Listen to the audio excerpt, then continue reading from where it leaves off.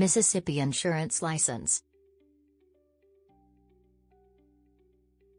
In order to hold an insurance license in Mississippi, residents and non-residents must go through the pre-licensing course exam and state-level examination.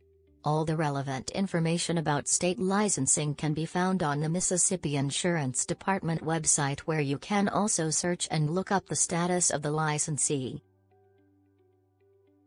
If you decided to become an insurance provider, you are bound to complete pre-licensing courses before the major state-level examination to receive your insurance license. Per line of authority, individuals must fill 20 hours of classroom or self-study pre-licensing courses. Here are the required hours of pre-license education for each license type. Accident app, health only 20 hours, property app, casualty together 40 hours. Life only 20 hours, personal lines 20 hours. Life amp, accident app, health together 40 hours. Property only, 20 hours, industrial life 20 hours. Casualty only 20 hours.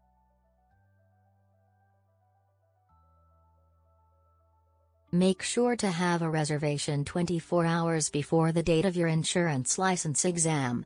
Visit or call at 888-293-4222 to register for your exam. You must pay the examination fee of $100 at the time of your reservation.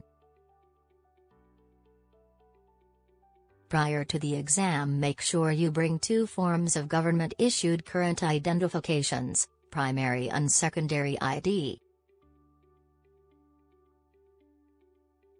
Primary ID, with photograph and signature, not expired. Government-issued driver's license. U.S. Department of State driver's license, U.S. learner's permit. National/state/country identification card. Passport, military ID for spouses and dependents. Passport card, alien registration card, green card, permanent resident visa. Secondary ID, with signature, not expired. U.S. Social Security card. Debit, ATM, or credit card. Any form of ID on the primary list.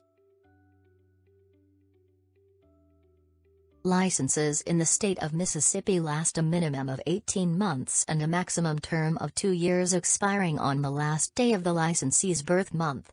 It's recommended to renew your license up to 67 days before its expiration date by visiting here.